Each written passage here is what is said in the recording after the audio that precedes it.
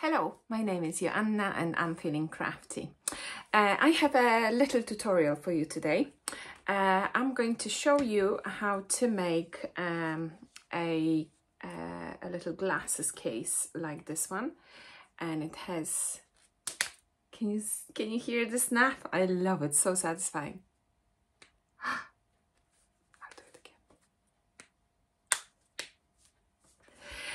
So it has this fun snap closure.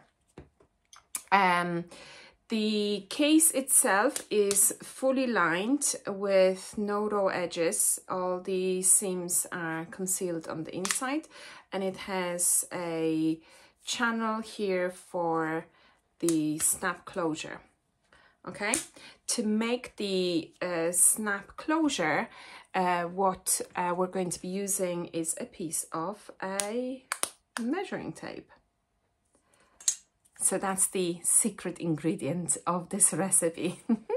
So here's what you're going to need to make your own little case like that. You are going to need an outer fabric that measures 8 inches by 10 inches. This is my template here. So that's going to be the outer piece, and it's a little longer than the sorry, that's the lining piece, and it's a bit longer than the outer piece because you fold it out on the outside, which provides a lovely pop of contrast color. So that's your lining piece, 8 by 10. Then you need a the fabric for your outer, and that is that measures 8 by 8. And you will also need a piece of wadding, batting, foam, anything that will provide a little bit of cushioning, because the cargo we're going to be carrying in that case is fairly precious. So we want to protect that. So that's the wadding. I'm going to be using cotton wadding, and that measures 7 by 8 inches. We will also need a strip of 1 inch interfacing, and we will use that only to interface that top part of the lining. We don't want to stiffen the entire lining because it might be a little bit scratchy against the glasses, so that's why I'm just using a strip. So 1 inch by 8 inches, so 8 inches long, 1 inch wide. Now for the secret ingredient, we will use a piece of 3.5 inches piece of metal measuring tape. Okay, and we are going to round the edges of the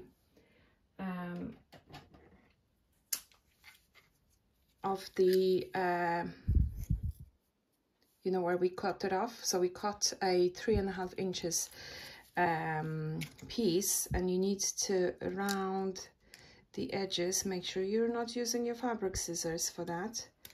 Now be very careful with that, because this is very sharp, and those bits that are going to fly are super sharp as well. Ask me how I know. So be very careful with that. Maybe wear a pair of glasses or safety goggles so this doesn't go flying. So once your edge is nicely rounded, you're going to take a piece of masking tape and just secure them on the edges, so that when they are in the channel, they're not going to rip your fabric. As I said, the edges of this measuring tape is quite sharp. So just stick a little bit of masking tape on each end and you're golden. So you need 2 pieces of that. So the first thing that we're going to do, we're going to take the piece that's going to be our lining. If your fabric is directional, make a decision as to which part is going to be the top, and be mindful that we are flipping this out. Okay, so it's going to be just mind that direction. Yeah, so if that makes sense.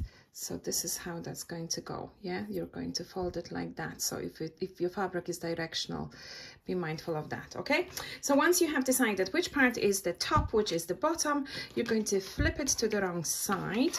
You're going to take your marking tool and your ruler, and you're going to mark 1.25 inches from the top. Okay, now I went a little bit ahead of myself, and as you can see, I have already interfaced my my piece. So once you have that marking, you're going to take your 1-inch strip of interfacing and you're going to fuse it, the shiny side down. You're going to fuse it to the top edge of your lining. Now you might have noticed that there's going to be 1/4 inch that's not interfaced, and that's going to be the seam allowance.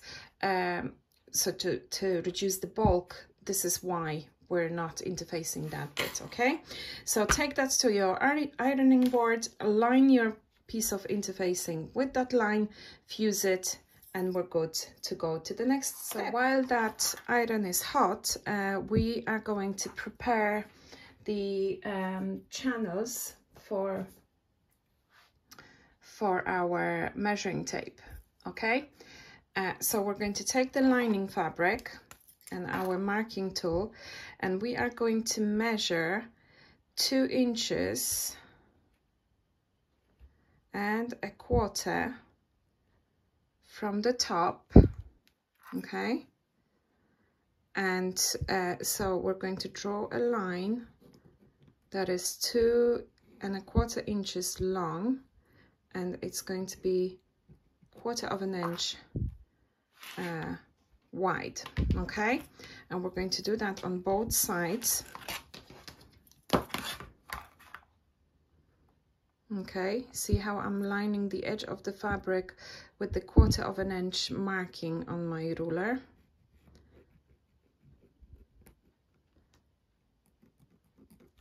Okay, and once I have marked that, I'm going to take my fabric scissors and I am going to do a little snip that is 1/4 inch on both sides. And once that's done, I am going to take it to the ironing. So I'm going to fold that bit that I just marked on that line that I drew. I'm going to first finger press it, and then I'm going to press it with my iron. Okay, and I'm going to do that on the other side as well. So now that my openings are prepared, I press them. I'm going to flip it to the right side. Okay, and then I'm going to put my outer piece on top of my lining piece, and as you can see on top, they're not lining up because of those folds that we made. So just make sure they line up on the top and the sides here. Okay, so everything is lining up, and then I'm going to put my wadding on top. Now I don't want that wadding to be in my seam allowances. Okay, so I have roughly eyeballed around 1/2 inch from the bottom and about 1/2 inch from the top. And what I'm going to do next, I'm going to draw a line. I'll measure 1.25 inches from the top. See how I'm aligning the edge of the fabric with that 1/4 inch marking on my ruler, and I'm going to draw a line. Now this line is going to be my stitch line. Okay, all right, so I'm going to put a few pins, and I'm pinning perpendicular to my stitch line, just so it's easy to remove my pins as I go. That is how I do it. That's not necessarily the right way to do it, but that's what works for me. It might work for you too. Okay, so I have that pinned, and I'm going to bring that to the sewing machine, and I'm going to stitch along that line that I just drew. So I'm at my sewing machine right now. Now, when you start stitching, your lining piece that's underneath is folded. Okay, so just run your finger there and make sure it's still folded, because you're kind of stitching it blind. So just make sure it's folded where we pressed it. Okay, now we are stitching it with a straight stitch. We are going to back stitch, always back stitch. If in doubt, back stitch anyway. Okay, we're going to go forward. We're going to remove that pin because we do not stitch through pins, and we're going to do a straight stitch along the line, and we're going to back stitch. And as you approach the other side of it, again, run your finger underneath and make sure that that piece that we pressed is still folded. Okay, and stitch over it and back stitch.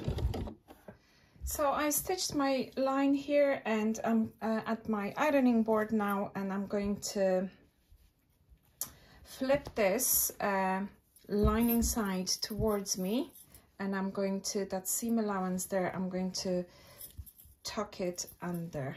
Okay, and I'm going to give this a press, which is very awkward to do around the tripod, but the things I do for you guys. Okay, so I'm just setting those seams there. Okay, and then once we do that, we are going to do a couple of lines of stitching. We're going to join the dots. You know, you see that corner here? I'm going to join those. I'm going to draw a line which should measure 1 inch. Okay, so I drew a line there, and because the lining is going to be folded, we want to secure it on top so that our piece of measuring tape doesn't travel, if you know what I mean. So we're going to just put a stitch here to prevent that from happening. We will also put a stitch here, which I have not done on this prototype because I only thought about it afterwards. So we're going to put another stitch here again to stop that piece of measuring tape from traveling. So I'm going to fold this in half to find the center point. I'm going to do a little crease with my fingers, and then I'm going to mark. Can you see that? I'm going to mark that crease. Okay, so I'm going to increase my stitch length to 3, and I'm going to back stitch here, stitch all the way to the other side, back stitch here, and do a little stitch in here as well.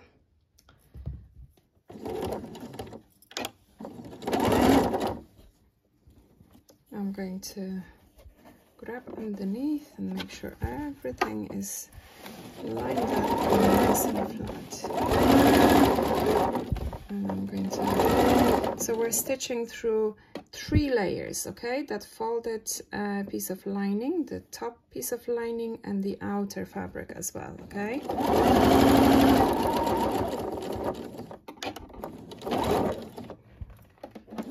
Now, before I stitch this little stitch, I forgot one step. We're going to trim down this piece of wadding because we don't need it in where the measuring tape is going to go. So I'm just going to trim it down just a little bit. Okay, so all these stitches that we're doing all that to prepare the channels for our measuring tape. So I'm going to go back to my sewing machine and take that little stitch. Okay, so the channel for the measuring tapes is ready. I have the openings that are nice and neat because I folded them under.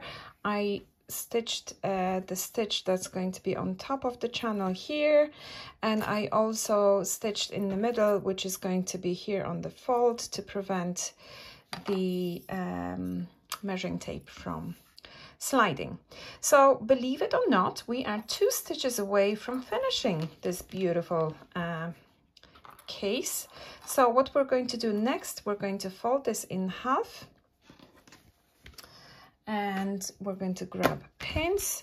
Now the first thing you're going to do, you're going to make sure that those channels there are matching, so we'll align those, and we're going to put a pin there, and then I'm going to make sure that this one is aligned as well, and I'll put a pin there. So I'm going to pin all around it because we will be stitching so this is going to be our lining side, so that will get tucked inside there. Okay, so we're going to start stitching from this corner. We're going to back stitch here.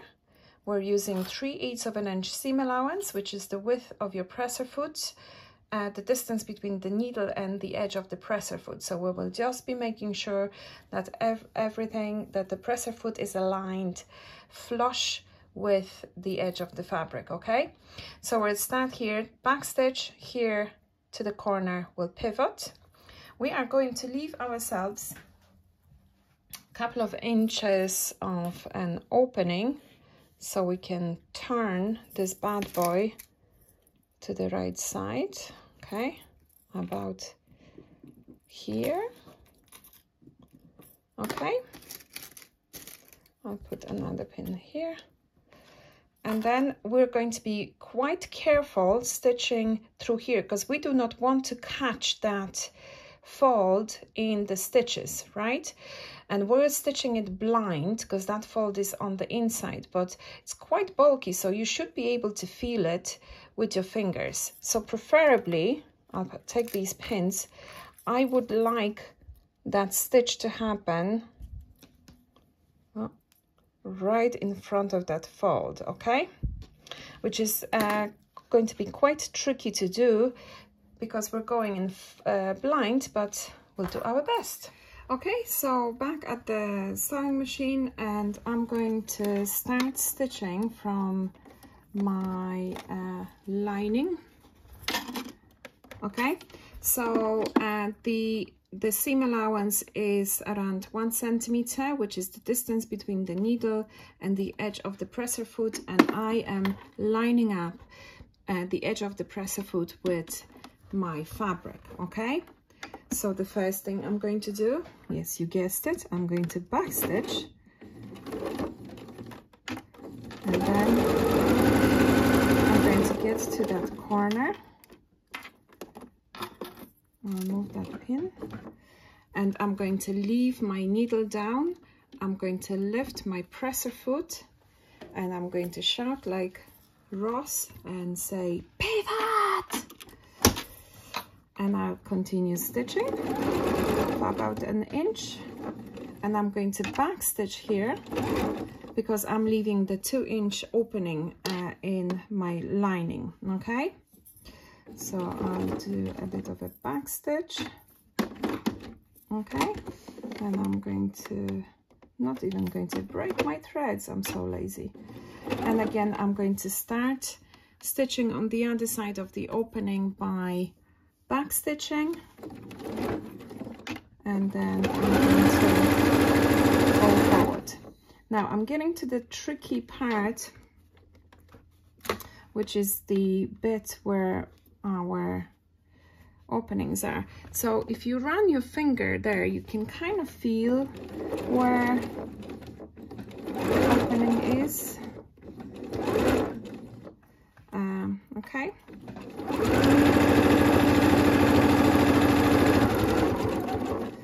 Now you remember how we placed the wadding about 1/2 inch from the bottom, and that is because we don't want that wadding in that bottom seam. It will just give us nice and sharp corners when we flip our case.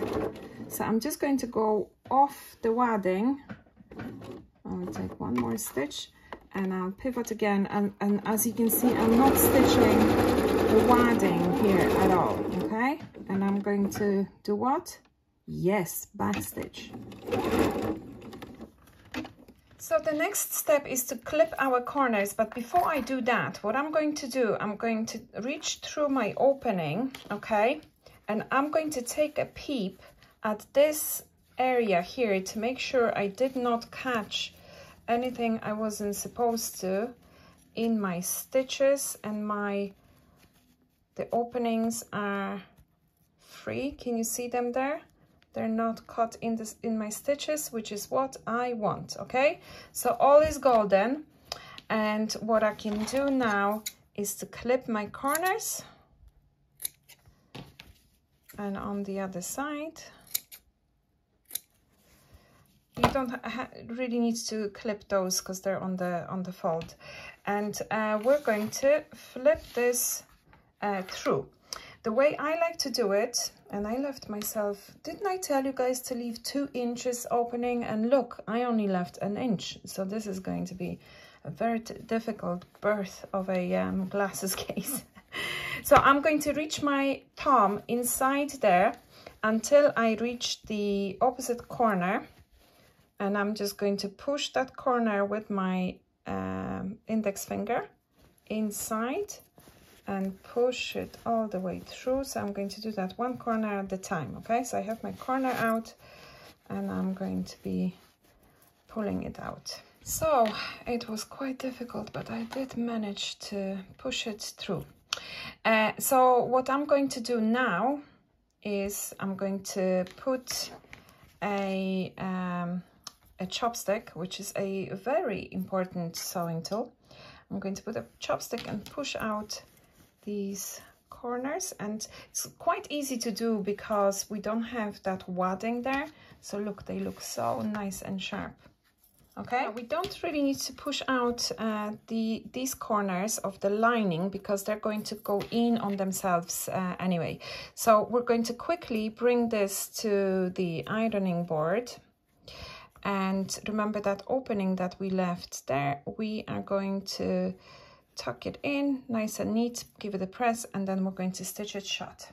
So I'm going to stitch closed that opening. Now it's kind of hard to tell where where the opening starts. So I like to make a little dot there. Let me see where the other side of it is there, so I can kind of go over that point. And we're going to stitch this with 1/8 of an inch seam allowance. So we're going to stay very close to the edge. We're going to back stitch at the beginning, okay, and then we're going to go to the other side. You can of course stitch this by hand to make it look nice and neat, but you guessed it, I'm way too lazy for that. And I'm going to back stitch.